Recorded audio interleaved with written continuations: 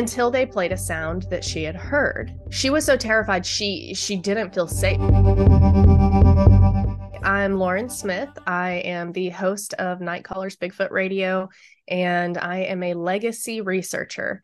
So I was raised up in the field of Bigfoot research, and so I've been doing this for over 20 years. And most people, when they hear that, they just look very confused as to how like I could be have done this for over 20 years.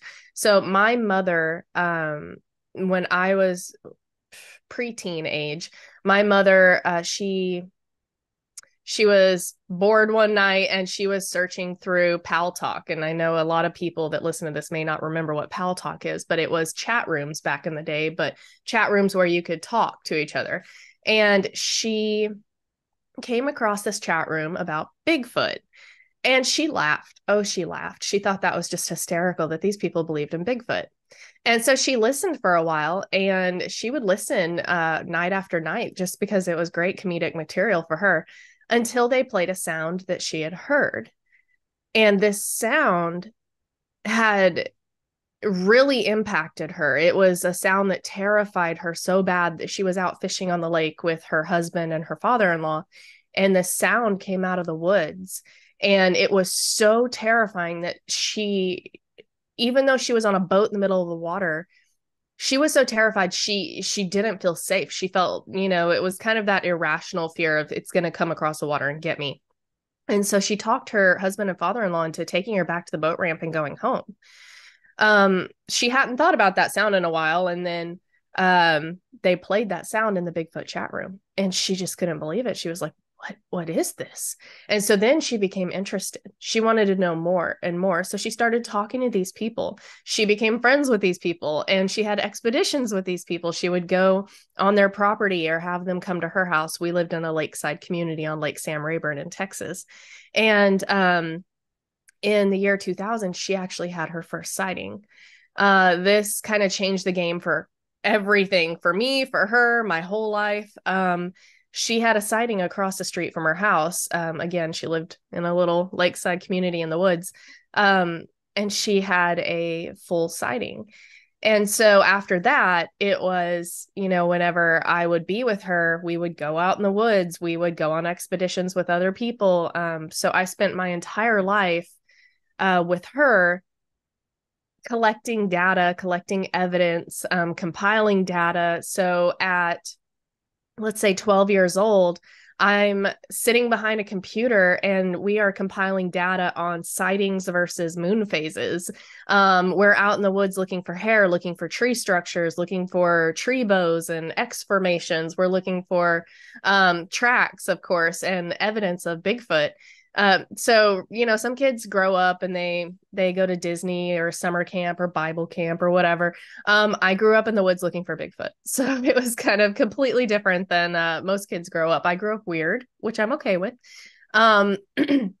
Anyway, so I've had a few experiences over the years, of course, but I have not had a confirmed sighting.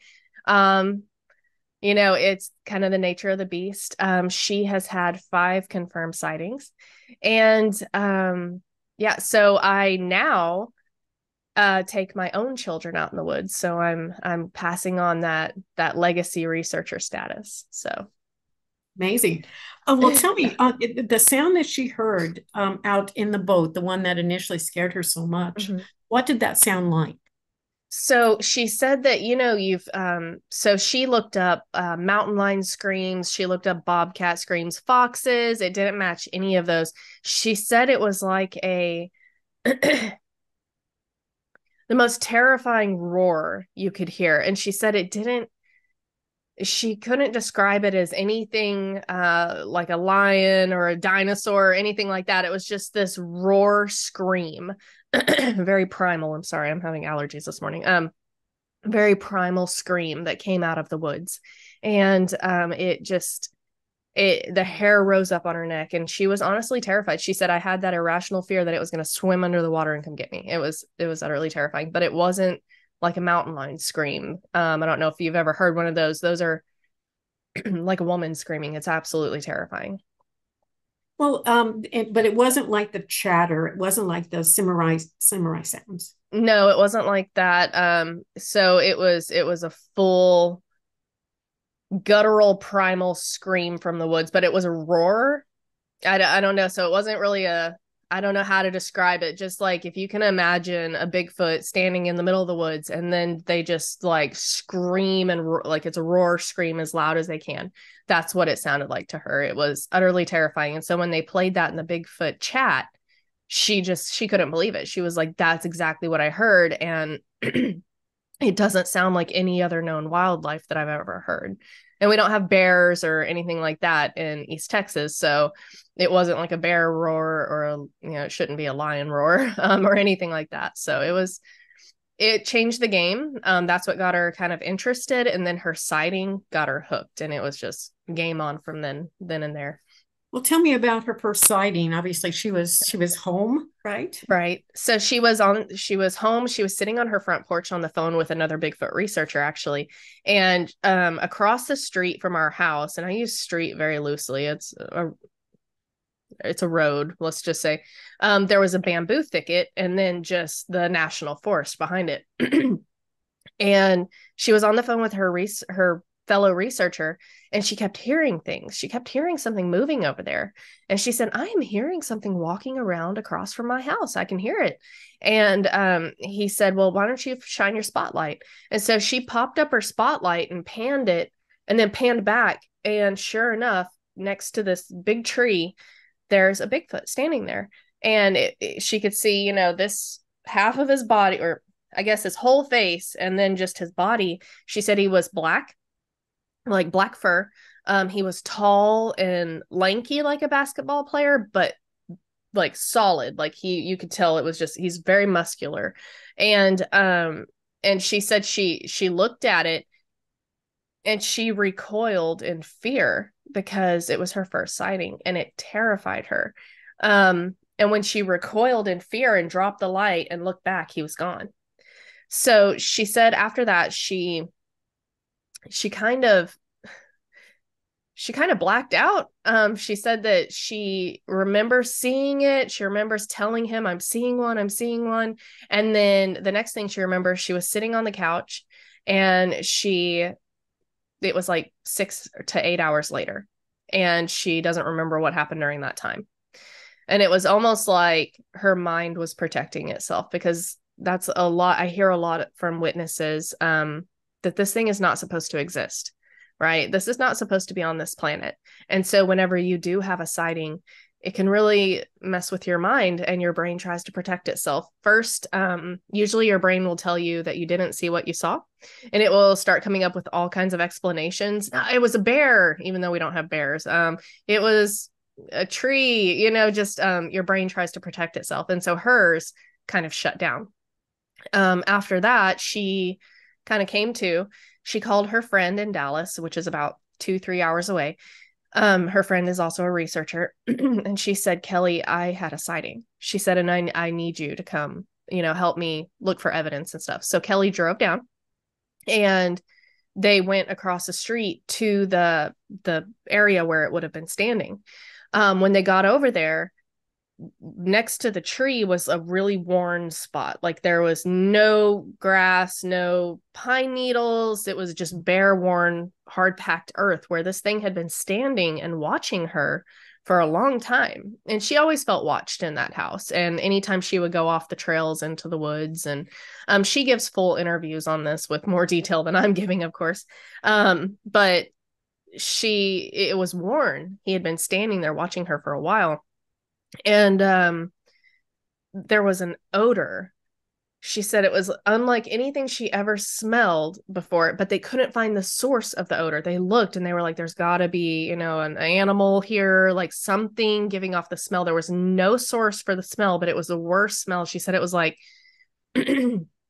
decomposing animal and vomit. It was awful, like really, musk overload. It was awful. So she had Kelly take a PVC pipe and put a hat on it and then poke it up to where mom saw the face, because there was a pine knot next to the thing's face when she shined the spotlight.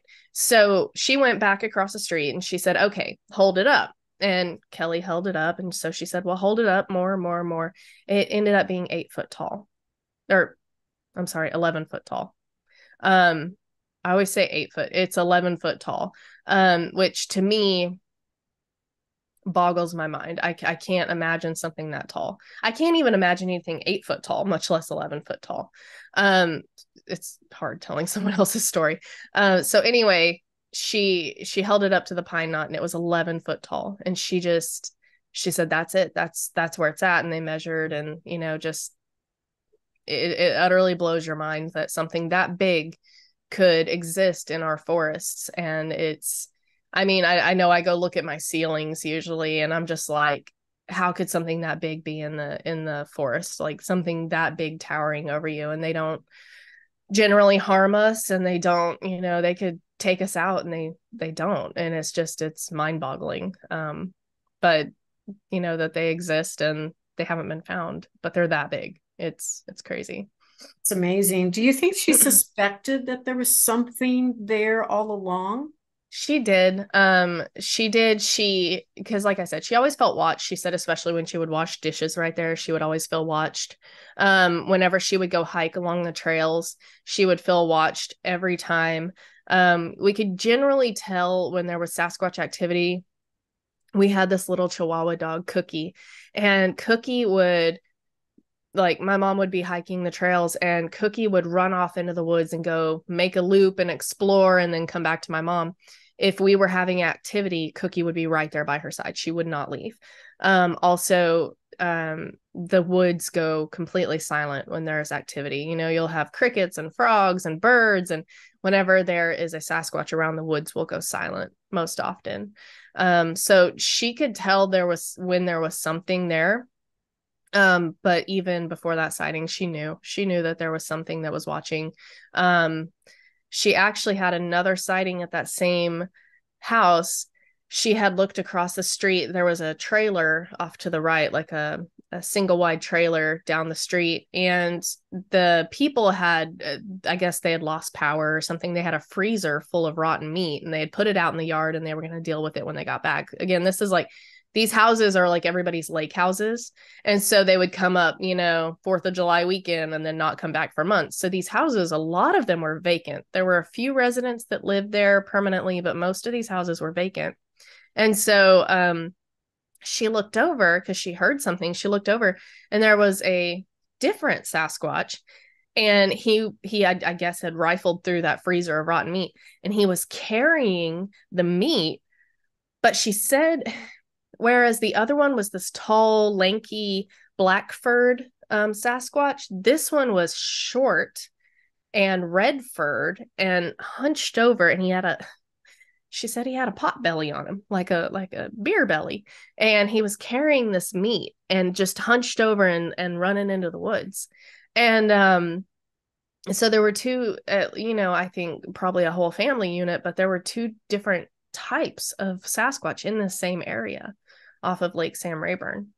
Well, that's just amazing that she had the two sightings. But going back to the first sighting, obviously, Mm-hmm. she kind of went into a shock state for Mm-hmm. that duration of time in order to give her mind the ability to even process what it was that she potentially saw. Right. So she has seen five.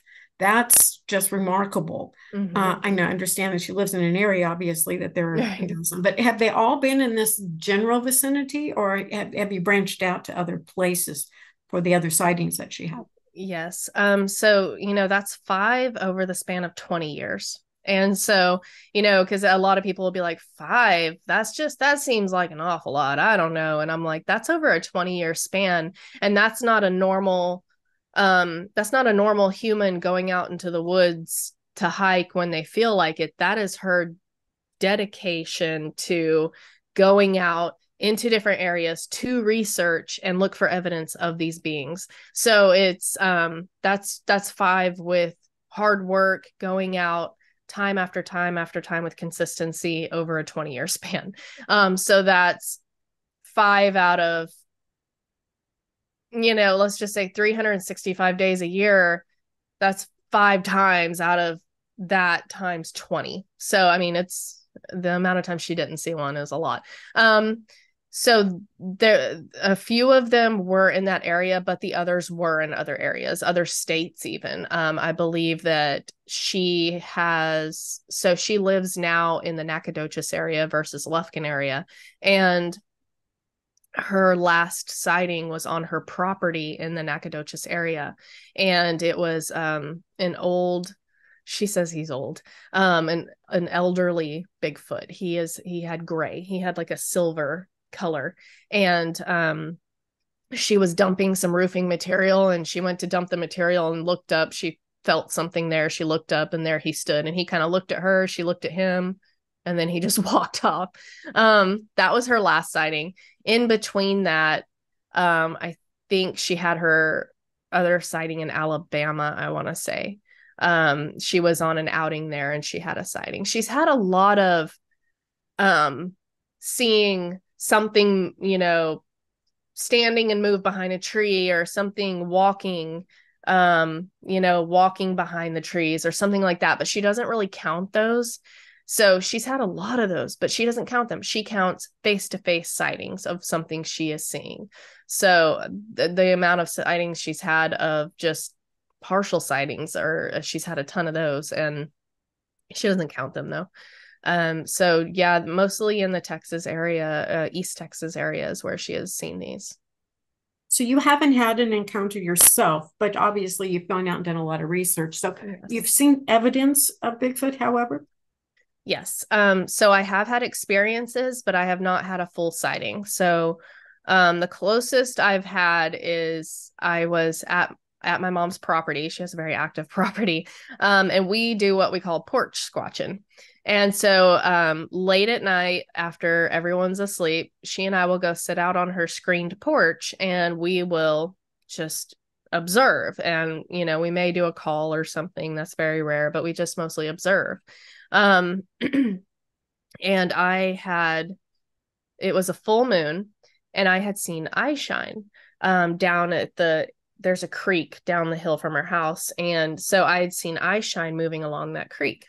And I watched it kind of like it would be here, and then it would be here, and then it was closer. And it was different than any other eye shine I had seen. So the most eye shine that I've seen, it's been a yellow orange or a white yellow type of color. This was a pale blue, like almost a white blue, but very dim. And I saw it and I looked, I was like, that's eye shine, and I didn't really say anything because it was, I see that a lot. And then I looked up a little while later, and it was the light off the fur, I think, that caught my attention. And I saw the outline of a Bigfoot. And I I'm very good at talking myself out of things.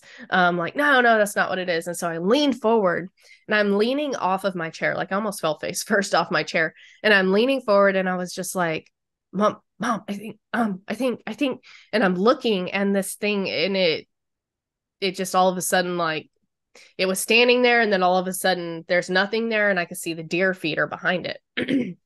And so she was like, "Are you sure?" And I was like, "Yeah." I said I saw like the light reflecting on its fur, and then I saw the outline because it was a full moon.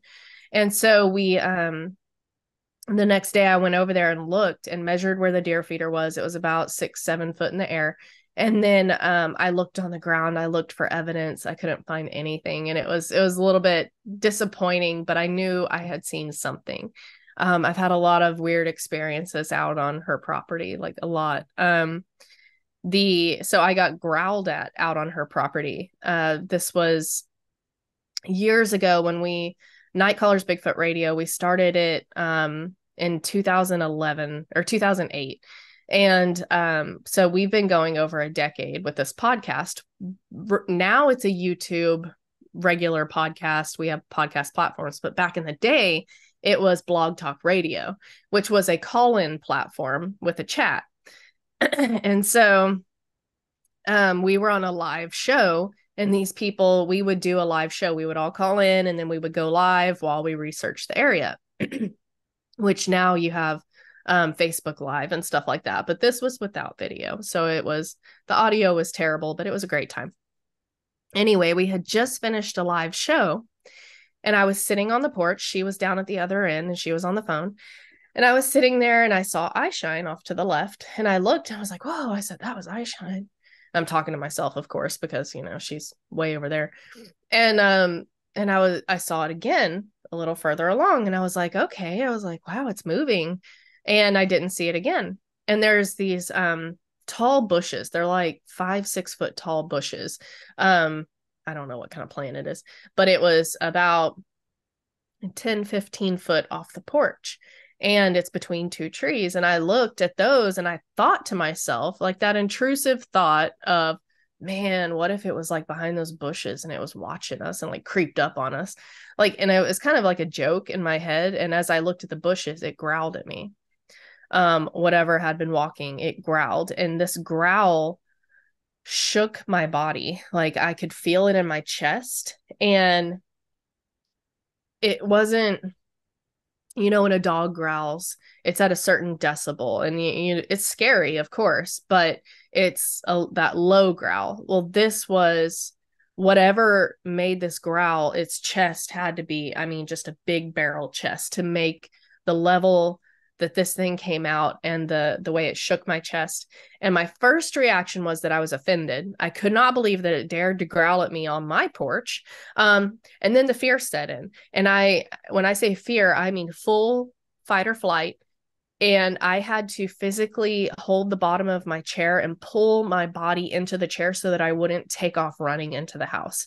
The only thing that stopped me is, I'm a great daughter and I didn't want my mom to be eaten. So I sat there and I was just like, Mom, Mom, Mom. And I'm whispering like it doesn't know I'm talking. And she's like, what? And I was like, did you hear that? And she kind of looked at me weird. Like, it's like she was considering. She was looking at my face and kind of like, hear what? And I was like, the growl. I said, did you hear the growl? And she's like looking at me. She goes, that was a semi truck on the highway. And she lives 20 minutes past the middle of nowhere. Like you can't hear a semi truck on the highway. And I was just like, no, it wasn't. And she's like, yeah, it was. And I'm just like, okay, whatever. And I just sat there for a little bit longer. And then I finally got up and I went inside. My ex-husband, husband at the time, was laying on the couch and I woke him up and I was like freaking out. And he looked at me. He's like, what's wrong? He said I was white, like white as a sheet and clammy. He said it looked like I'd seen a ghost. And he said, what's wrong? And I said, it growled at me. It growled at me. And he's like, what? And I was like, a Bigfoot growled at me. And I'm freaking out. And he's like, okay, and like I calmed down. Well, later on, like, I don't know, maybe a week or two later, I finally asked her, I was like, Mom, because I was pissed at this point. I'm like, you really didn't hear that growl? And she's like, I heard it. She's like, I heard it and I felt it. She's like, but you were so terrified. She said, I just felt like I needed to say it was something else because you were so scared in that moment. And so it was kind of nice that she finally validated me. But that was the single most terrifying thing that had happened to me in my life, much less as a Bigfoot researcher. And I was in my 20s at that time. So I had gone out with her on expeditions. We had stayed the night in tents in the middle of nowhere, heard really horrifying, scary stories about Bigfoot before staying in the tent in the middle of nowhere. And I had been scared a lot growing up, researching with her. There were quite a few times where it was mama, can we go? Mama, can we go? But this was the first time something had happened actually to me. And it scared me for a long time. And it kind of, I couldn't think of anything else that would be that big to make that level of growl at me. So that was utterly terrifying. If I could, I wish that I could replicate it. I wish that I could find a recording that sounded anything like it. How did that growl sound to your mother in comparison to that first sound that she had when she was out in the boat? Not even the same. So the growl, when it growled at me, it was like a warning growl because I was looking directly at it. And I guess he thought he had gotten away with sneaking up on us until I looked directly at the base of those bushes. And he just, it was kind of a warning growl, like, hey, don't look over here. Pretend like you don't see me, or whatever. Her experience, it was this primal scream roar type of thing that it, it wasn't a growl. It was hers was more something just, bellowing out in the woods at top volume. So completely different. She's had other experiences, and obviously you've done a lot of footwork out there Yeah. and research. What else can you tell me about what you've discovered? So over the years, when we first started researching, there were hundreds of us in the United States, but not near as many as now. And when we first started, finding Bigfoot hadn't come out yet. So Bigfoot was very taboo. You didn't talk about it at work, you didn't talk about it at church or, in your social circles. This was not a thing you talked about. Um, so the main form of communication between Bigfoot researchers was on forums or chat rooms. We didn't have Facebook groups. We didn't have, even in your town, you didn't even know another person that believed in Bigfoot or researched Bigfoot. Like this was not a widespread thing then. So the research methods back then, we did do tree knocks and have success. We did look for tracks and have success casting tracks. We were all trying different things. We did do calls, we did audio recorders with cassette players. Like you would set up a cassette tape recorder. That's how you recorded. We didn't have audio, like digital audio recorders. I knew one person with night vision, and it was very expensive for a civilian to have night vision. I did not know anyone else with night vision. Thermal was not a thing. And so this is how I grew up. And the reason I say that is that over the past 20 years, I have found that things that used to work don't work anymore in the Bigfoot research world. And so it's kind of that adage of, what you study, you also change. And so tree knocks, we have since, through our research, discovered that tree knocks are what we believe to be sentinels, the Bigfoot sentinels. They knock because we had experienced several times, and this is again in the Texas, Oklahoma, Arkansas area. This may not apply to other areas, but when we would enter the woods, we would hear a knock. And then when we left, we would hear a knock, but no other time while we were in the woods. And so we believed it was a sentinel letting the others know, hey, there's a human in the woods. And so we got to the point where we realized that when we do a tree knock, we're letting them know there's a human in the woods. And so that was kind of went against what we were trying to do, which is sneak up on them, which is absolutely ludicrous. So that's their house. That's their living room. They know when you're in their living room. Same for game cams. Over the years, game cams just have not been successful, because again, I use the adage of, you're sitting, so you leave your house, you go to work, you come home, and somebody has put a camera on your coffee table. You're going to notice the camera because it's not supposed to be in your house, right?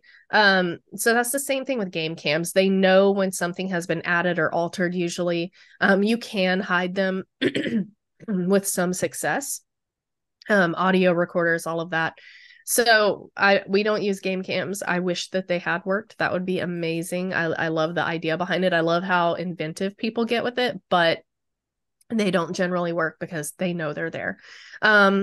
Audio recorders are a little bit different.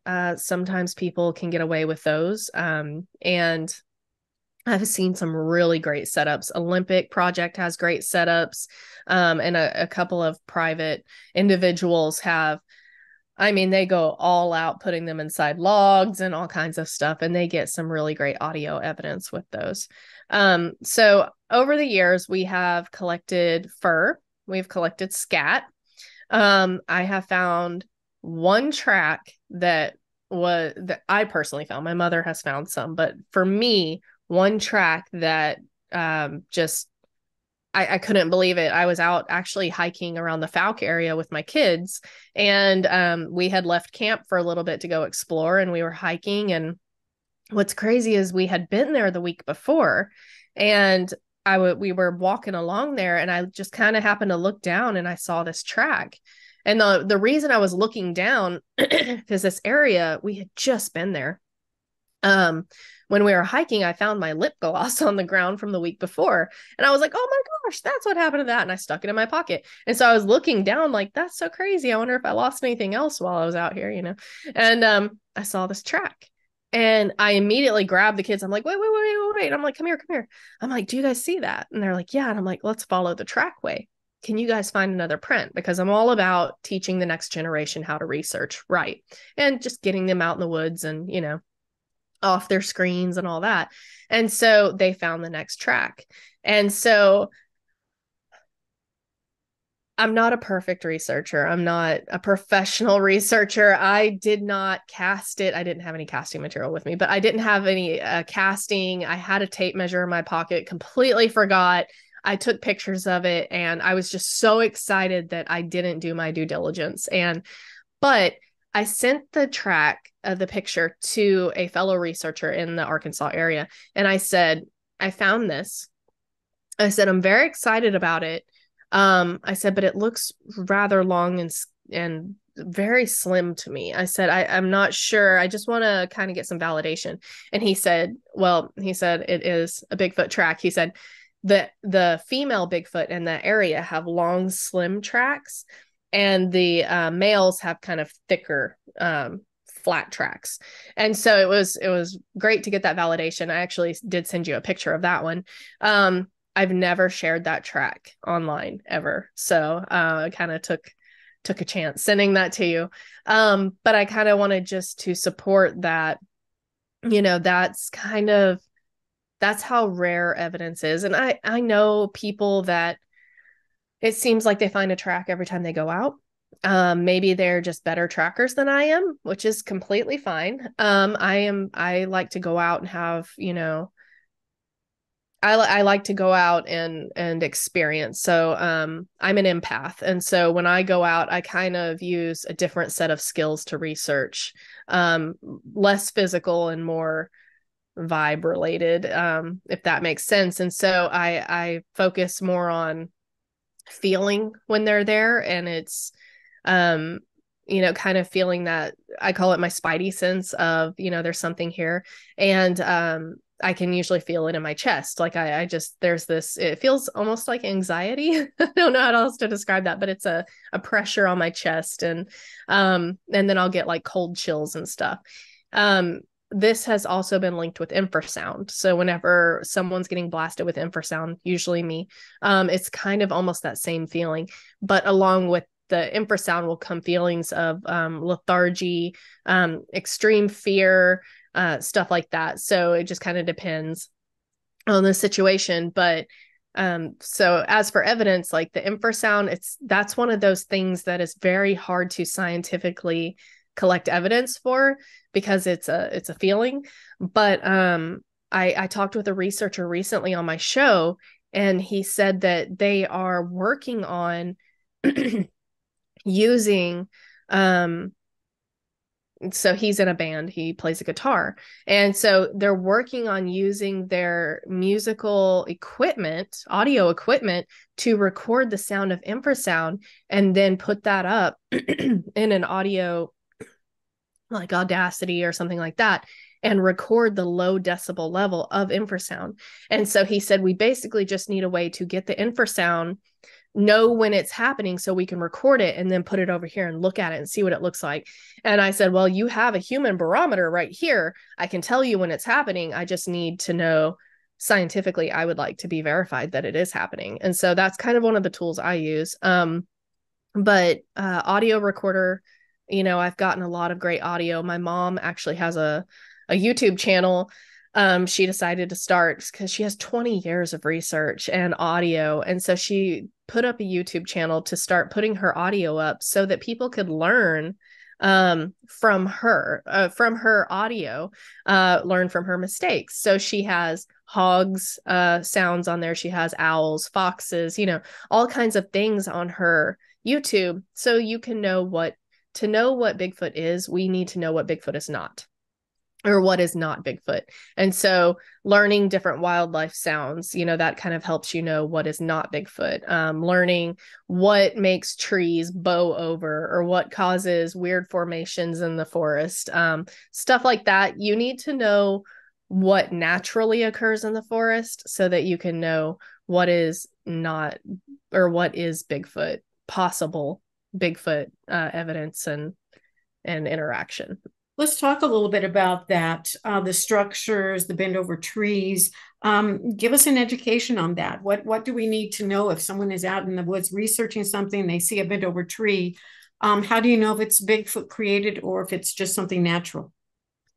So first and foremost, not everything is Bigfoot. And I tell people that I give a presentation and I tell people that, not everything is Bigfoot. So a lot of times people, especially people that are new to the topic, they're very passionate and excited and they see something weird in the woods and they're like, oh, it must be Bigfoot. And no, not necessarily.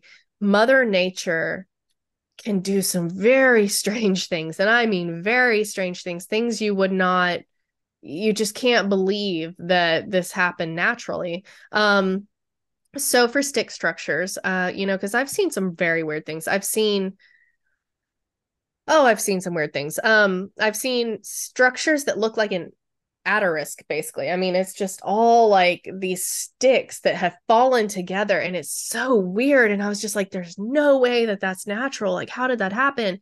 Until I started looking around and I realized that it was a floodplain. And so these sticks had been all woven together whenever it flooded, and the water kind of circled around this tree, and the sticks were woven together. Water receded, and it's up 6 foot in a tree, but that's how high the water got. And, this was in Fouke, Arkansas area. There are, I have found sticks that you have to look. So let's say you come across a stick structure and there are branches that are laid over each other and you're like, oh my gosh, Bigfoot did it. Look around and make sure that those branches didn't come from the trees around them. So if you have, 3 pine boughs, let's say, that are laid over each other and you're like, oh, Bigfoot did it for sure. And you look and there are pine trees around there, Mother Nature could have done that. Wind, storms, flooding, and also keep in mind that humans can do weird stuff too. There's a lot of stick structures out there that are built into huts. Humans do this. Boy Scouts, homeless people, hikers, through hikers do a lot of that, as well as, believe it or not, there are people that just go off and live in the woods sometimes, on public land and such. So just keep in mind that humans do a lot of that. Rock stacking, there's trail markers that they do rock stacking. A lot of people are like, Bigfoot did it because it's out here in the middle of nowhere. And I'm like, you're out there in the middle of nowhere. There's no way to say a human didn't do that. So you have to have a level of skepticism when you're doing this, because not everything is Bigfoot. That's a big tagline in my research. Not everything is Bigfoot. So the stick structures, make sure that it couldn't have happened naturally first. So make sure that the branches that are there did not come from any surrounding trees. Look and see, because, sometimes there'll be a branch under a branch and then they're kind of woven together and fed through. A lot of times I see a branch that is literally woven through live trees. Those are really weird. And those are the ones that kind of raise my hackles a little. I'm like, I just don't know how naturally, because I could see if it fell and then kind of got hooked behind a tree, but to be woven around the next tree, and this is like a 12-foot long branch. This is huge. A human could not really lift this unless there was a team of humans doing it, which is possible. So that lens, not everything is Bigfoot, but verify before you jump to that conclusion. For tree bows, I mean, a lot of times trees will be knocked over. So a branch was in a storm and it knocked the tree over and it's pinning it down. That happens a lot. Another branch has fallen on it and pinned it down, and then that branch rolled away and the thing is still, laid over. So you have to look around for the evidence of what happened to this tree. And if you cannot find any, then maybe you can say this is possible Bigfoot evidence. A lot of tree twists, those can happen naturally. But a lot of times that is, alleged evidence of Bigfoot because they are the only thing strong enough to twist these trees and break them over. Look for, of course, tracks. Look for hair in those tree twists. Sometimes you can find loose hair in those, or hair that got stuck in them. Not often, but sometimes you can. So make sure to look for those. Um, just you have to look around and make sure that absolutely be sure that it could not have happened naturally. Well, that's good to know. If you're out there researching, you need to know the difference between a natural occurrence and something that might be an indicator of an actual Bigfoot area. Mm-hmm. So let's go kind of in another direction. Since you're out there in the field, you've done your homework out there, you're looking for all these your physical evidence, including sightings, and certainly your mother's had a huge amount of time out there looking for these things. Have you seen anything unusual like the orbs or UFOs or anything of that sort? Yes. So I have seen a UFO, but that was not Bigfoot related. Unfortunately, I wish that I had seen it at the same time of a Bigfoot experience, because that's a question I ask on my podcast a lot of guests is, have you had a UFO experience and a Bigfoot experience at the same time? So far, I think maybe two people have. So, because that's a theory that I definitely want to try to flush out, but I can't. So the orb, yes, I was in the southeastern Oklahoma in the mountains. We were staying in a cabin, a big group of researchers, and me and another researcher had gone down the mountain, and we used just red light. We didn't have our lights on or anything. And we went down the mountain quite a bit. I mean, it was a long ways from the cabin. And we found this little area of boulders, and it was in a little clearing. And so we decided we were going to post up there and hear what we hear. And so we sat kind of with our backs facing. So I could see his face, he could see my face, but our, watching each other's backs basically is how we would research. And we sat there for a while and we could hear movement. And he said, I'm getting movement over in that direction. And I said, I'm looking at it. I said, there's a shadow over there. And I would see a brief glimpse of a shadow, enough to make you go, is that a shadow? But and then it would move and I would see it over here. And I was like, okay, I said, something is circling us. Like we can hear the footprints. And then when it was at my 12 o'clock, I saw a blue orb. Again, it was the same color as the eye shine that I had recently mentioned about like that white blue, pale blue, but it was very dim. It wasn't like a shining, it was very dim. And I looked at it and I said, I'm seeing an orb. I used more colorful language when I said it, but I said, I'm seeing an orb. And I was irrationally angry because I didn't want orbs to exist. I am there to find Bigfoot. I've been doing this for 20 years. I still haven't had a sighting, but I'm seeing an orb. So I was irrationally angry about it. Later on, I would realize like that was kind of cool because I have had a lot of guests on my show that have had experiences with orbs. So this was kind of nice to tie that in and verify it myself with my own sighting. But it stayed there for a few minutes and I looked around and it was gone. And so we sat there and I said, I saw an orb. I just saw an orb. And he's like, okay. And so we looked to see where the highway was because there was a little snaking highway that was before you get to the road to the cabin. And every once in a while you could see headlights. And so we looked where that was and it was completely off to the side, was not even close to where I saw the orb. And so I was like, well, okay, well, maybe it was a shining on a leaf, the moon shining on a leaf. And so I kept looking and I was like, no, that wasn't it. It was like the size of a baseball, which is that. And it was the size of a baseball and it just sat there for a minute and it didn't move, but it wasn't completely stationary. And then it just went away.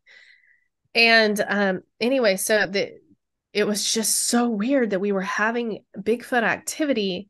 And then this orb pops up.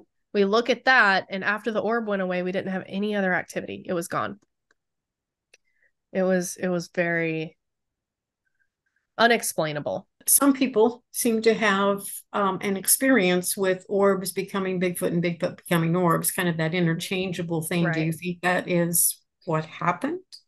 I am open-minded and I try to be open-minded, especially on my show because I have so many guests that come on with paranormal experiences involving Bigfoot.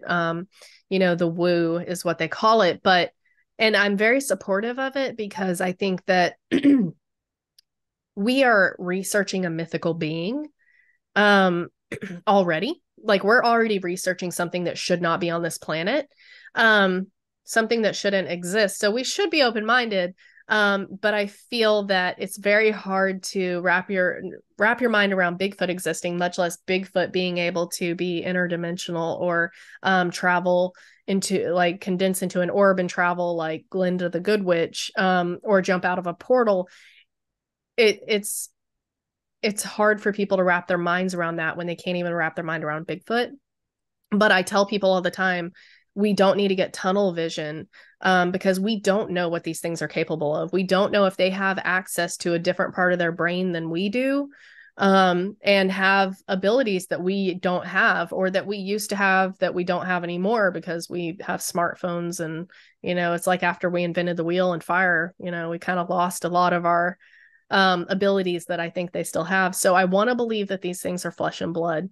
However, more and more comes out that lends credibility to the fact that they may not be just flesh and blood. So I am trying to be open-minded. It is a little bit hard for me to say that the Bigfoot did in fact turn into an orb. I just know that there have been a lot of witness accounts of orbs while having Bigfoot activity.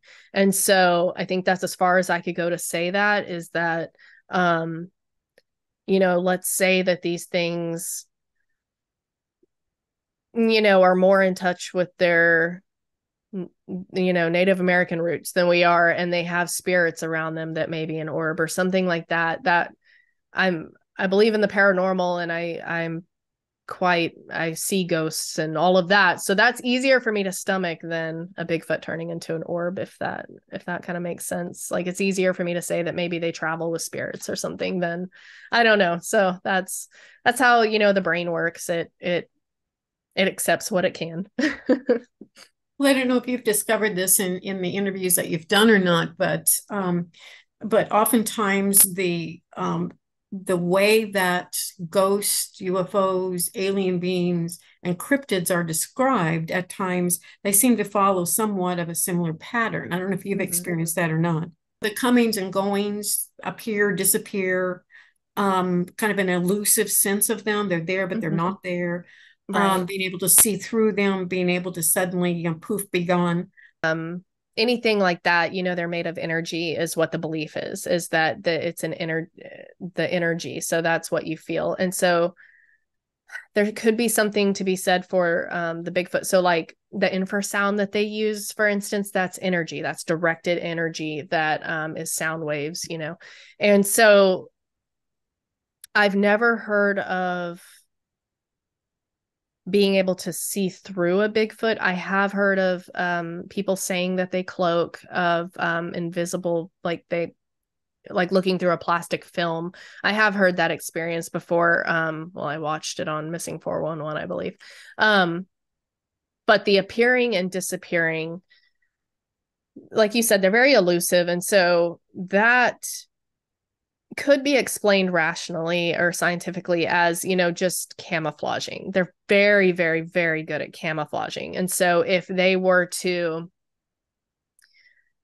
literally, the reason that we usually see them as movement, aside from my mom shining her spotlight directly at this thing's face, this is usually we see them because of movement. If they are standing stock still and have camouflaged themselves with dappled leaves, and they blend in and they look like a tree or part of a forest background, you don't know they're there. And it's not so much that they have disappeared, faded into nothingness and all of that. It's that they can camouflage very well. Also, these things have the most extreme musculature that you can imagine. I've had several accounts shared with me about they moved so quick and so fast. It was like they had muscles in places that we definitely don't. And the amount of muscles to move that bulk that fast is just it boggles the mind. And so, for instance, one of them, one encounter, this person was seeing a female Bigfoot that was like paralleling him in the woods, and he would move and it would move. He would move, it would move, but it was moving behind a tree every time. And when he went to move and then he stopped and she moved without him moving, and he saw her. And at that time, she took off running. And he said it was from a standstill to a full leap sprint, and she was gone. He said it was the fastest thing he had ever seen. And so, whenever they just disappear, like that, either they can camouflage very well and they disappear from your line of sight, or they can literally take off. They can swing up into a tree, they can take off running, they can belly crawl. These things can kind of disappear naturally, in a way that we can't wrap our minds around because we can't do it. But that doesn't mean that it's not real, that they can do it. Not to mention, they're very elusive. They're very good at rapidly getting away from you quietly. Sometimes they don't use that cautionary quiet and they bluff charge, they make a lot of noise. But a lot of times they can quietly disappear from your line of sight. And with humans, that's kind of all they need to do. They just need to disappear from your line of sight. They don't really need to, fade off into the ether. They just get out of your line of sight. Humans, you'll go check around and then you'll become distracted and you'll go away. They've been doing this for so long that they kind of know us. But anyway, so that's kind of, I they may be interdimensional. They may be, I've heard of the theory of the Mammoth Cave system, to where the cryptids, not just Bigfoot, but other cryptids even travel the Mammoth Cave system. So they can pop up in West Virginia, they can pop up over here. That it's a fascinating theory. I don't know much about it. I just knew that when I heard it, I was like, that is just phenomenal. Like, can you imagine? But also that the Mammoth Cave system has paranormal qualities that can help them kind of interdimensional, travel. So, but I don't know. I haven't personally had any experiences where they've done anything paranormal except for infrasound. So, What do you think about the Native American legends on Bigfoot and their association with Bigfoot being a spirit, more of a spirit being? So I have heard, I have a friend who is part of the Navajo tribe, and I got really excited whenever I first met him, and I was like, I said, "Do your elders speak about Bigfoot?" And he kind of lost color in his face, and he was like, "We don't talk about that." He said, "The elders don't talk about that with us. They spoke about it enough to say we don't talk about that. They are taboo. They are the shadow people. They have been banished, and kind of, pushed away. And so we don't talk about them because it's taboo and it brings bad luck." So that's kind of that particular tribe is what I've heard of that. I haven't really heard very many personal accounts of Native Americans saying positive things about this creature. I know the Cherokee call them baby eaters. They used to leave gifts at the edge of their territory, for the Bigfoot so that they wouldn't come eat their women and children, is what the legends would say. So I haven't heard a whole lot of positive things about these creatures from the Native Americans. So, Well, you have been a wealth of information, and I think we probably would have another hour, and hopefully you'll come back hopefully so. and talk with me again sometime because you just have Absolutely. such a wonderful, vivid way of describing all of the research that you've done and your mother's Thank you. experiences as well. So, Thank you. anything else you want to add before I close the meeting today? Um, just that, whenever you're out there researching, So I do a presentation called Little Footers, the Next Generation. And so I'm a really big proponent of bringing the next generation on and training them. And by the next generation, I don't just mean kids. That can mean teenagers, that can mean people who are new to the topic. And so I believe that current researchers, it is our responsibility to train these researchers on how to research correctly, rather than being ridiculing for blob squatch photos, or gently tell them, not everything is Bigfoot, and stuff like that. But my point is, I give this presentation and I believe in education. Education replaces fear. And I believe in being kind, and so that is a huge thing that I do. Be safe, be kind. I end every show with that same adage. When you're out there, make sure that you are being safe while you're out there. Whether, Bigfoot is going to eat you or not, or whatever, it is still a wild, it is still a wild animal. It is still a creature of the forest, and there are other creatures of the forest. So show respect when you're out there, and be safe. Let someone know where you're at. Make sure that you have everything you need, and be kind, not only to others, which I hope that you are, because we have enough yuck in the world, but also to yourself. And that is what I'll leave you with.